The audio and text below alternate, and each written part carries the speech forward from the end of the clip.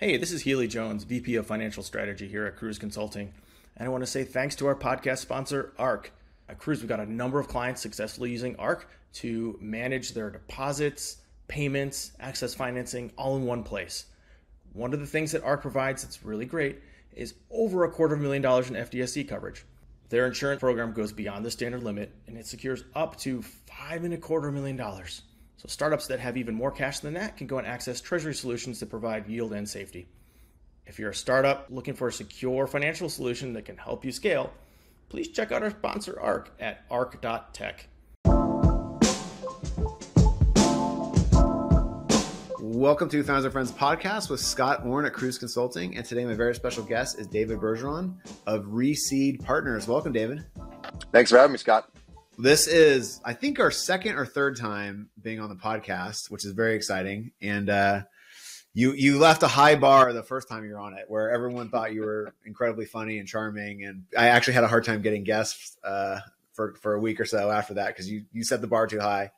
But great to talk to you again. And the super cool thing is you're on to something new. So maybe just retrace your career a little bit and then tell us about the new project. Well, thanks for having me on again, Scott. Again, I think it's very, very kind and generous of you to describe the bar I set. Fortunately, I think I was like host, or guest number 5. So yeah. There wasn't I think you're up to, hundreds and hundreds of guests now. So I think people have certainly you launched me. You got me on that trajectory. You got going. Yeah. So you've been, reached much higher heights since. So, but yeah, I think this is the third time I've been on with you, which has been wonderful. Obviously, we have a history through your days back in venture debt and working with my wife at her startup and supporting, me and my days at T3. And I think that kind of brings me to a little bit of the journey that we've been on to get here today, which is awesome and excited to share, more about with you. Yeah. So T3 was like how would you describe T3? And then how's the new project ReSeed fit in? Yeah, T3 was a pretty basic business from the perspective of it was all anchored in supporting the same ecosystem that you guys work in. So venture-backed technology and life science companies, we wanted to be their outsourced real estate department for all the important decisions they had to make as their companies progressed. And we tried to do that in a very data-driven way. We tried to be very deep and understanding the industries that each of our clients were in. So getting to understand the people on the boards and the VCs, understanding the bankers and the accountants, understanding the attorneys, and really trying to pull those pieces together with the lens of real estate and office space, most notably, to help sort of promote the success and ultimate opportunities these companies had as it pertains to their people. And so, the real estate historically has been a big driver and advocate and supporter of finding and retaining great talent, which as most board members and VCs will tell you, is critical to the success of any high growth technology or life science company. And so we wanted to be an important player in that and someone that could really help scale these businesses on the people side and use real estate as the avenue to make that happen. You guys had a ton of data. You were like before your time on that too. I remember you had like these killer reports, and I remember you told me I asked you for like some demographic. It might've been around accountants or engineers. And you're like, oh, Salt Lake City, somewhere in Idaho, and 3 other metros are where you would want to locate an office. And I was like, and here's the data. And I was like, oh my God, that's amazing. Like, that's really cool. So yeah, no, I think, there's a lot to that. And to your point, I think a lot of companies have done a great job of sort of aggregating and pulling those reports together in a really digestible way now. So most companies have access to this.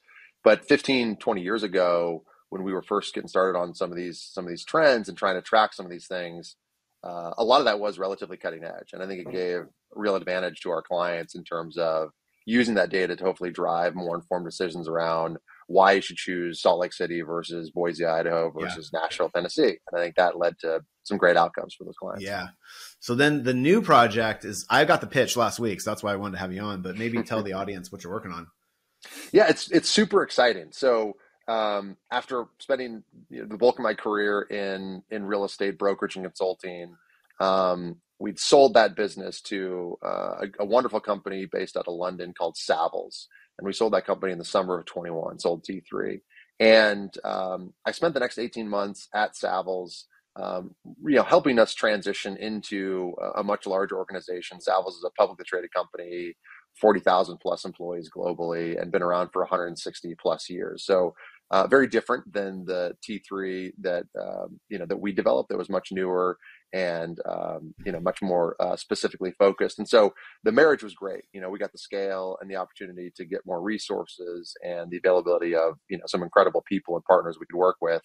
I think they got a team of folks that had deep experience in a very niche focus that they didn't have as much experience, which was tech and life sciences. So I think that marriage, made a lot of sense at the time. But again, like any entrepreneur or someone that I think desires to continue to find ways to be impactful and change, I sort of about 18 months in decided, okay, I want to go do something else, and I want to go back to building.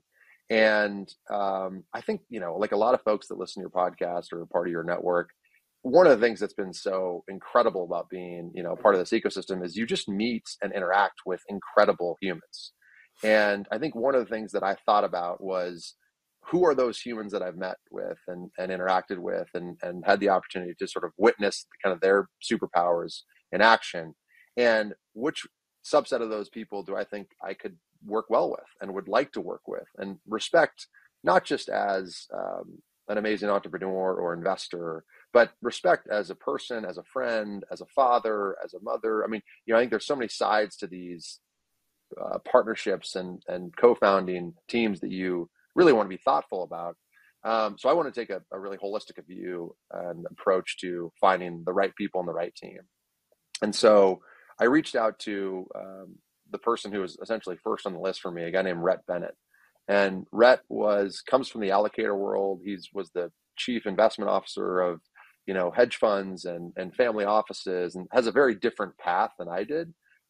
He's much smarter than I am, which is also key. You always got to find people that are can outpace you in all the ways that you can't. And so I think that was really important. And I got to know Rhett through a common friend of ours who was actually his old roommate at Brown, a guy named Jesse Wood, who Jesse and I worked together actually at some point as well. And just again developed a deep level of respect for him.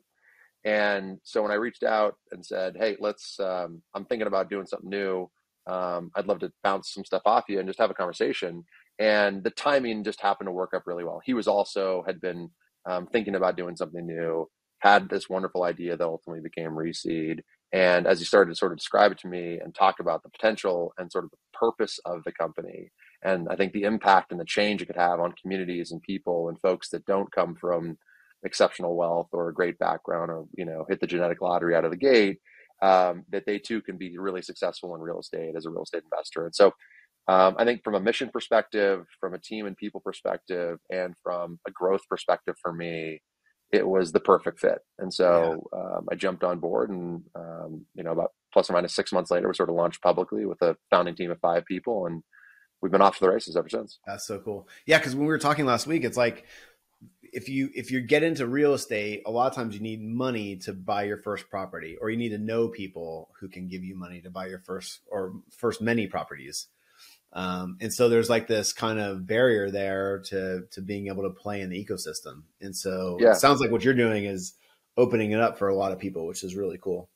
Yeah, no, it's a huge and very real hurdle, that you can be exceptionally capable, have all the right experiences, understand the financial side of real estate investing, and have even wonderful connections and sort of deal flow. But if you don't have capital, it becomes really hard. And like most, entrepreneurs or founders in a variety of industries, people are happy to give you money once you have a track record. Yeah. And you can sort of say, oh yeah, no, here are my last 3 deals, and here's why they worked, and here's why you should give me, a bunch of money. Except, how do you get those first 2 or 3 deals done? And that's that's that gap that I think washes a lot of exceptionally capable and would be successful people out of the game too early.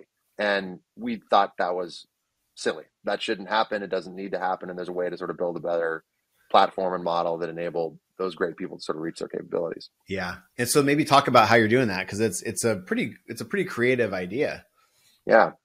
So it's we've tried to kind of take the best ofs, if you will, from a lot of businesses that we've sort of witnessed and seen be successful before.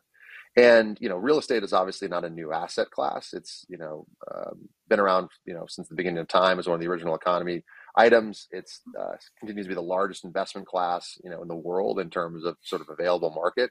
And what we sort of saw was we could take and learn from a combination of businesses. The first being, I think, Y Combinator, obviously, something that you and I are very familiar with, exceptionally successful. Paul Graham and the crew did, a wonderful job building, a generational changing type of company that's produced, some of the biggest, baddest tech companies around.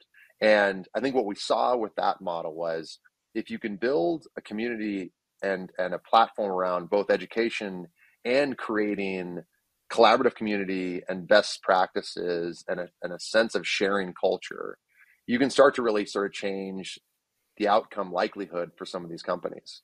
And I think what, as we sort of further research what YC did really well, it was just that. It was bringing people that had all the markers to be exceptional, but still needed support and needed a crew behind them to help enable and grease the skids and make the right connections and open the right doors and partner with the right co-founders to then build something that people didn't think was possible before. And so we've sort of taken a page out of the Y Combinator model. We've taken also a page out of Vista Equities has done a wonderful job of finding ways to centralize a lot of the things that may not be as mission critical to top line revenue or building businesses. But if you can sort of pull and centralize and consolidate a lot of the components of businesses and then standardize those, use scale to get better pricing, use, the ability to, of a team that's doing it, rinse and repeat it over and over again, not to just somebody your guys' business. You guys are excellent at what you do because you have somebody we're the same way. We're totally the same way. It works. Free those folks up to do the things that they're exceptional at, and not the things that are sort of mundane and take up time from the things that really add value to the business. And so we sort of pulled a page from that side and then tried to apply this to, a world in which we think the best returns are possible relative to real estate investing, which is not the big public REITs. And really, when you get to the private equity world, the standard private equity world, there's a lot of fees, obviously, that happen there. Some great returns there. But I think from our perspective, we found the most opportunity in the sub-institutional space. And so for us to sort of apply, what we've described to the sub-institutional category, and for us, we define that as a $5 to $20 or $25 million type of asset, across the country. And we're starting domestically. We have plans eventually to go internationally, and think this model, has a lot of legs to it over time. Hey there, this is the VP of Financial Strategy at Kruze, jumping in to thank our sponsor of this podcast, ARC. At Kruze, we have a number of clients who are successfully using ARC's fintech tools to store deposits, manage payments, get financing, earn yield, all in one place. But another thing that's important about ARC is that they have a heightened security and safety feature. Because they partner with globally recognized banks, they're able to offer an FDIC coverage over $250,000. In fact, they offer up to $5,250,000 in FDIC coverage. And if you have more cash than that, they have treasury solutions that can provide yield and safety for even more money. So if you're looking for a comprehensive financial solution that can help you scale, check out ARC. Go to arc.tech. Thanks again to our sponsor, ARC. So the mechanics are like you find the next super bright real estate investor, and then you kind of coach them up. And are they submitting like funding requests to you, or how do you? It's kind of a syndication model, right? Yeah. So what we did is we after we sort of formulated the business model and got the team to sort of like map out what we want to do and the order of operations sort of get there. We then had one of our partners and co-founders, who's critical to sort of what we built, a guy named Moses Kagan. Moses put out a tweet, and this is, there's a lot of negativity and challenges with social media. This is one of the very positives and bright spots, I think, of the power and reach of social media. So Moses, just a quick backstory on him. He spent, almost a decade curating and leading the conversation on Twitter about what it takes to be a great real estate operator or real estate investor. In a very public forum. And as a very brilliant person himself and someone who comes from a family and a background of education, he just loves to share. And this became part of his ethos and talking about the good, the bad, the ugly, the really hard stuff, the simple things, the little things that people overlook. And I think like really started to develop a deep following and a real sense of empathy with a lot of folks out there around the way he thought about real estate investing. And so he sort of put this out there that, hey, if you've been following me or have ever wanted to work with me, like, now's your chance. Here's this new company I'm launching called ReSeed, and here's what we're going to be doing. We're accepting applications for operators to work with us. So please put your information here, subscribe, and we can, kind of process you through accordingly. And so, great story there is we launched this thing on I believe it was April 4th. And that same morning, one of our teammates all of a sudden wakes up and in a bit of a panic, thinking that our website's being attacked. We're like, okay, there's like bots attacking us, and we need to put a caption on this. Yeah. I mean, just because it was like a brand new company and like we had no one go to our website before that, and all of a sudden now like thousands were coming to it in a matter of hours. And so, kind of one of those moments you'll never forget. And I think there's always sort of those like little seminal, memories that you'll always keep when starting new businesses. That was certainly one of them. But what that was is exactly as you described, people coming to us and wanting to participate. And it's participate both as potential operators and GPs in their local markets and as investors. And so we sort of, had 2 landing pages. People could opt in for either, and kind of through that whole thing had, over the course of, a handful of weeks and months, we had thousands of people come on and fill out their information. We had hundreds, 700 or 800 ultimately like formally go through the application process with us to be operators on the ReSeed platform. And we narrowed that down after an incredible amount of due diligence and underwriting, exercises and case study evaluations and local market tours and meeting the whole ecosystem around these operators to pick what ultimately was 8 groups. And so cohort 1, which we formalized, just in the last 6 weeks, is made up of 8 incredible, awesome, very capable, really, really interesting folks that we think have a ton of upside. It's super cool. You got like the investor interest too, because you are kind of like a 2-sided, That's right. marketplace or something, for lack of a better word. So getting that signal is pretty neat too. And so you trimmed it. What was the criteria for trimming it down to like those 8? Was it like their stories are unbelievable, or they have a track record, or just what'd you look for? It's a great question. And it's funny, we talked about how to go about this process once you have that kind of volume, and not just volume, but like really incredible quality. Yeah. And what we had to do was essentially spin up our own scorecarding and process around what essentially was running a college admissions department. Yeah, I was thinking that actually. I mean, that's really what you're doing. You're taking all these incredible people that all have worked hard and deserve to be there, and then now you need to narrow this list and send out a bunch of no's.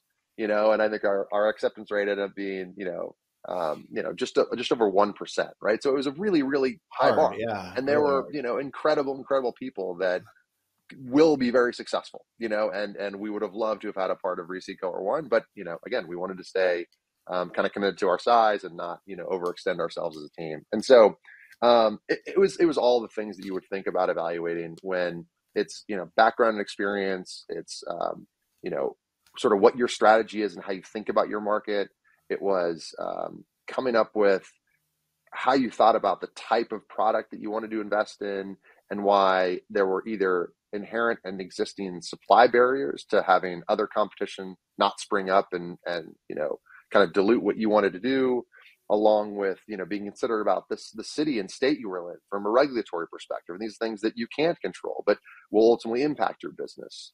So we really took like a very kind of broad approach to evaluating the variables.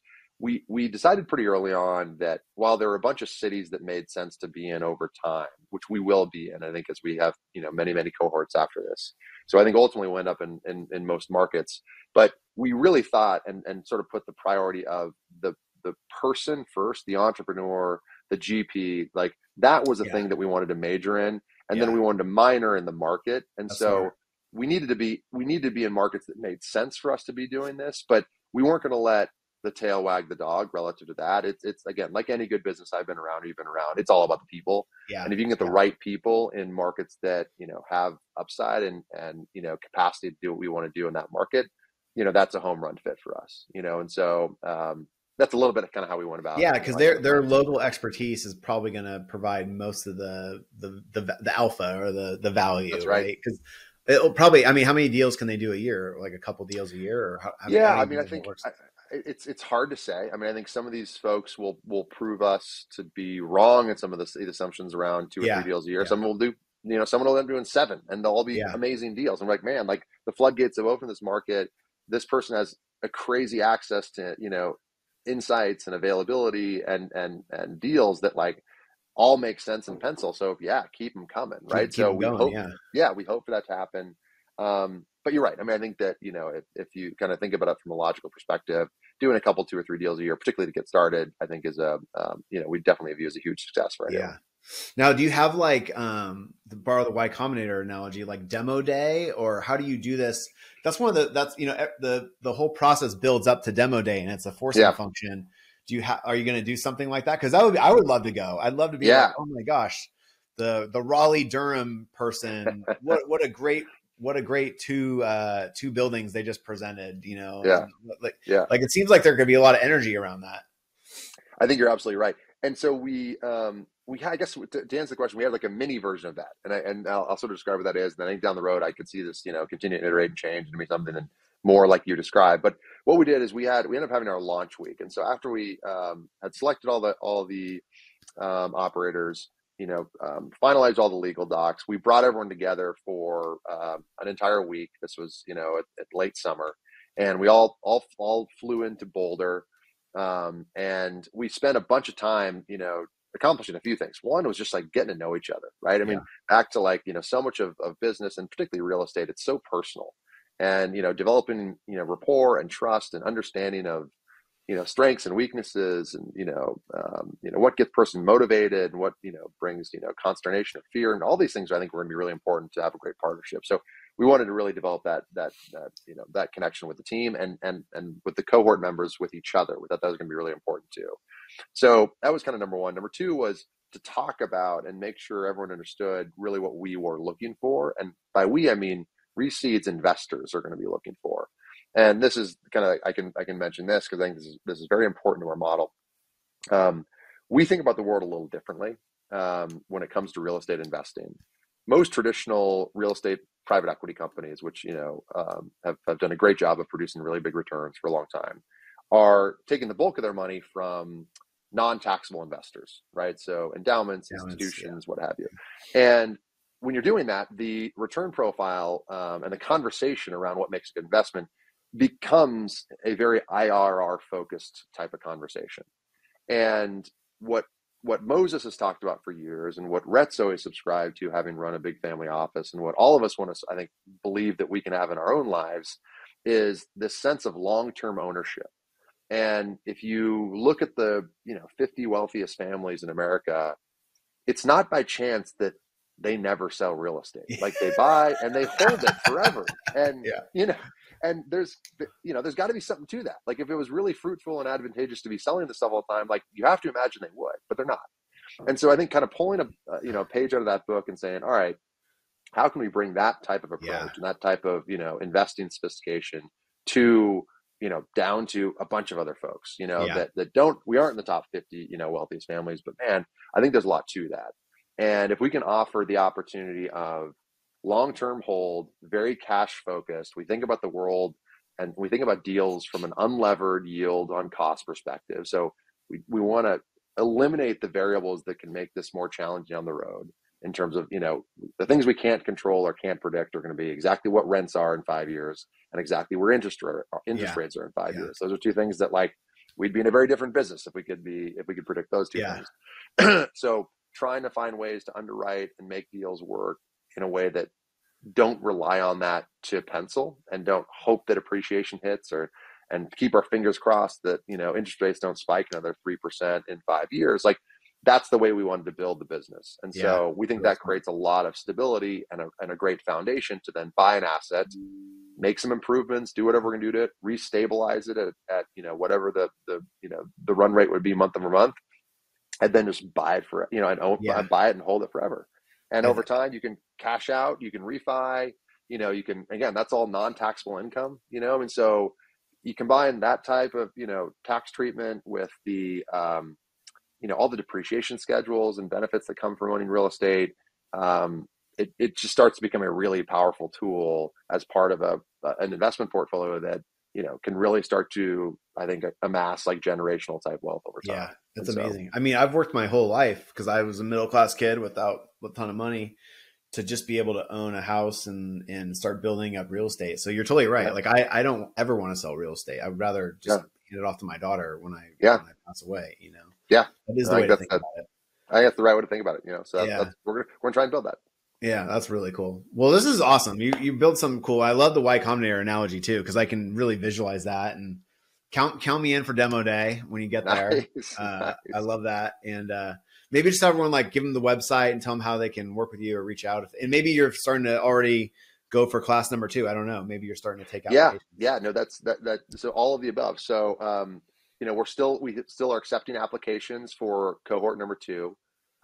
We are targeting that to launch, or kind of start running that process the first half of next year. So we don't have a formal close date on that yet, but there's a ton of great people, a lot of excitement, and just, again, there's lots of learnings that we have from running through this now once, like we're going to be better and more efficient and faster. And so I think there's a lot of good things that continue to happen, kind of post first cohort, which we're excited about too.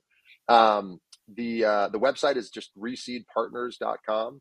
And folks can go on there to check us out, both as potential operators, or if you're a GP and want to learn more and participate, we'd love to have, go up, fill in your name and email, and we'll be sure to get back to you.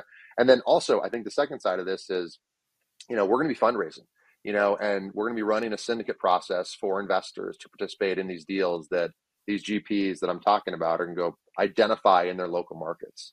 And, if having exposure to long-term, like hyper cash focused type of real estate in that sub-institutional category, which again, historically has the best return profile in real estate. If that's of interest to folks, go on, fill out your name and email address, and, we'll put you in the system and make sure to reach out to you and have you as a part of our syndicate. And so I think to have the ability to offer this, hopefully to folks, in a way that gives them exposure to this, which is, again, I think hard to build on your own. It's hard to find local operators in diverse markets doing some institutional that you have a rapport with and will actually take your money. I mean, so these are all, barriers on both sides, both for Plus, the there's like a quality review level with you and your partners above that, which I really like. It's the Paul Graham, Jessica Livingston thing, That's right. Yeah. It's really, really good. Yeah. Every deal they underwrite as the operator, and then we also underwrite it. And like it's got, it's another set of eyes to make sure, all the variables are spot on and we feel really good about it. So, I think what's, our hope is it creates a ton of optionality for investors. And so if you fast forward 5 years from now and we've had 7, 8, 9, 10 cohorts, and we've got, 75 or 100 of these folks, in market in a variety of locations, all scouring for different asset classes. Right now, we're starting this first cohort. It's all multifamily, but we'll eventually do things like industrial and medical office and self-storage. And you can imagine like us sort of having this entire platform and sort of world that gives people the opportunity to participate in a variety of assets in a variety of markets with a variety of operators. And I think that's something that doesn't exist today. It's a really good idea. I love it. Dave, thanks for coming on. Really appreciate it. And take care and give my best to your wife too. Tell her I said hi. I will, Scott. It was great seeing you. Great to connect. And we'll chat soon again. All right, buddy. Take care. All right. Goodbye.